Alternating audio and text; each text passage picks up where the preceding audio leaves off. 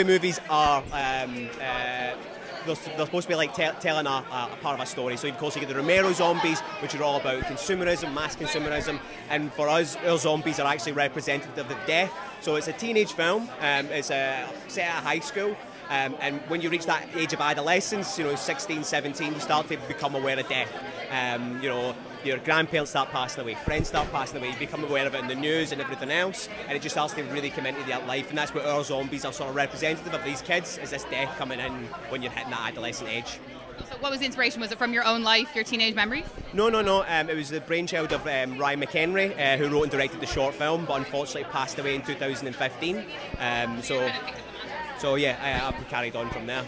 But it all came from Ryan thinking, he was watching High School the musical and he went, it would be amazing if Zac Efron get out with zombies. So what was the inspiration for Anna? Why a woman? Why a woman? I don't know, because it's her story. We never really wanted to be like, oh, it's female focused, but it's a female led film. It's a story about a young girl wanting to like run away and leave. When it comes to teenage films, I suppose women are usually at the forefront of teenage films.